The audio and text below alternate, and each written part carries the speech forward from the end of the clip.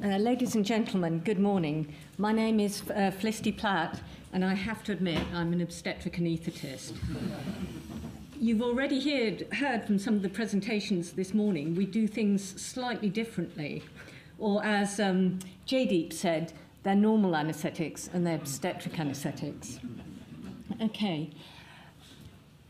We do know that studies in the past have shown that there's an increased risk of awareness in the obstetric population. And it's the concern with the welfare of the fetus and the concern about not increasing the risk of postpartum hemorrhage from an atonic uterus that have led us as obstetric anaesthetists to give light anaesthesia, restricting the dose of thiopentone to 200 milligrams, keeping the MAC at 0.5, not giving opioids until after delivery, and keeping the FiO2 at 0.5 until delivery, are all common features and led to incidences of awareness in the early 70s, as reported by Crawford, of up to 1 in 25.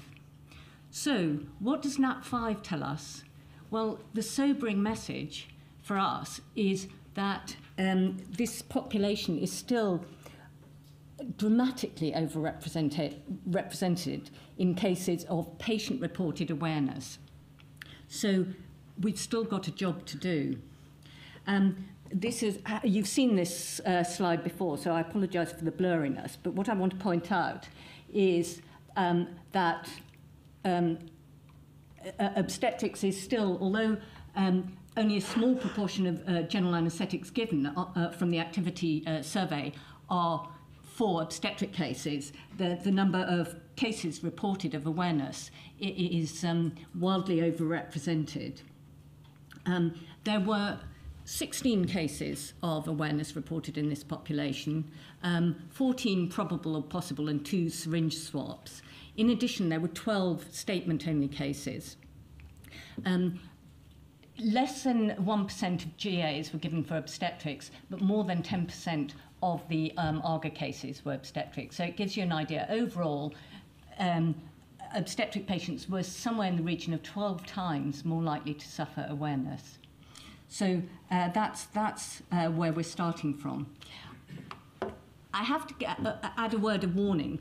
Another shocking detail was if you look at caesarean sections alone, the incidence was even higher, somewhere between 1 in 670 and 1 in 920 cases.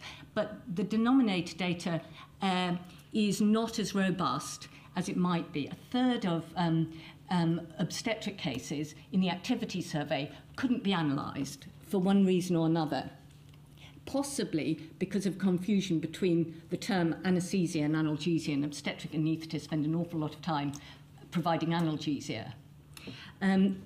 The other thing for the obstetric anaesthetists in the audience, you'll instantly see something that looks a bit odd with this data. If you look at this side of the screen, non-caesarean general anaesthetics in the obstetric population, we looked at this long and hard, and we found it hard to understand. So it's this. General anaesthetics for procedures that weren't caesareans in obstetrics, very hard to interpret. And if you look at the hospital episode statistics, they also come across these cases, and they warn that they're improbable. Even more, to my mind, odd is the idea of a general anaesthetic in the obstetric population with no neuromuscular blockade, because in the UK we almost always protect the airway, and that requires neuromuscular blockade. So word of warning about the denominator data. But what I would say is, although the actual numbers we might question, this is an at-risk population compared with the non-obstetric population. So when we looked at these cases, what did we see? Well, not surprisingly, most of them were non-elective. So I've removed category 3 and 4 sections. Nearly 80% were non-elective and done out of hours.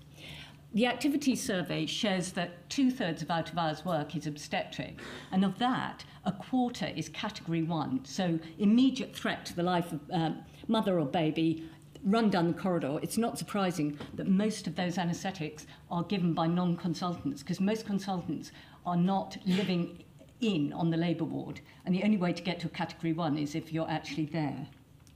Okay, other characteristics. Look at the incidence of airway difficulty. So a third of cases, and of these cases there were five cases, and there were 2 cases where there was failure to intubate, which we know from Audrey Quinn's UCOS study is really rare. So to have 2 cases of that, one was woken up and one, the airway was managed with a laryngeal mask, is quite startling. Okay? The other is maybe not so startling, the incidence of obesity in the cases of awareness, and the 2 are probably linked and were linked in several cases. Okay. What about the anaesthetic itself? Again, no surprises. Rapid sequence induction is what we do for obstetric cases. And also in the UK, fairly uniquely, we use thio for our rapid sequence induction in obstetrics. The activity survey shows that this is the case in over 90% of obstetric cases. I'd just like to point out that in the rest of the world, this isn't necessarily the case. They don't use thio in America, except for executions. Okay, they don't use it in anaesthesia. Okay,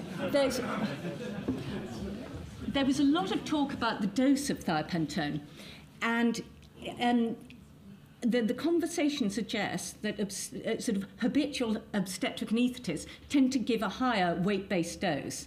But when we looked at the dose, in a proportion of the cases, in 50% of the cases, the induction dose was judged too low. The other thing to point out is that in the cases of awareness, nitrous was relatively underused, worth bearing in mind. And end-tidal monitoring tended to be used. Okay. You've seen this slide before. The obstetric gap doesn't refer to transfer of the patients because we don't tend to use anaesthetic rooms. But this is the gap between the induction agent wearing off and getting an effective partial pressure, the vapour. And if you consider the obstetric physiology, you will get a wider gap. Because of the increased cardiac output, you get a fall of the induction agent more rapidly and a slower onset of that vapour. So and if you add a low dose of thiopentone and low flow anaesthesia, you widen that gap even more. This is one point I really want to bring out, is when we looked at the indication for general anaesthesia, this was interesting. There were two cases where regional was considered contraindicated, but there were 4 cases where regional failed, and that's why GA was used, raising the possibility that if there's a problem with regional, you might consider that there's going to be a problem with general anaesthesia as well. For me, heartbreakingly, there were 4 cases of AAGA where there was no clear indication to have used general anaesthesia in the first place. Okay, the episodes of awareness tended to be at induction and were brief.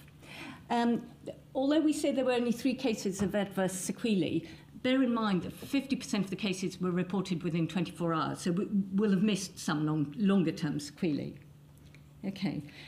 This is I just wanted to put this vignette in because although this patient had an episode of awareness, she developed a relationship with her anaesthetist, with her multidisciplinary team before the episode of awareness, and this allowed it, sort of enabled her to trust her physicians, and she suffered no sequelae as a result of this. So to finish with the recommendations, we think the possibility of awareness should be discussed as part of informed consent before general anaesthesia and obstetrics, given the practical constraints of when general anaesthetics are given. Changes to a GA technique around increasing the dose of thiopentone, if you're using it, considering propofol, and that's a whole new conversation, the advantages and disadvantages. We recommend that nitrous is used, and that consideration is to give opioids. If there's a problem with the airway, it's essential to maintain anaesthesia, and there should be a plan for that for all obstetric patients. And failed regional is a risk factor for other complications, including awareness under general anaesthesia. And finally, with the syringe swaps, which I haven't mentioned, caution with antibiotic syringes because they look like thiopentone. Thank you.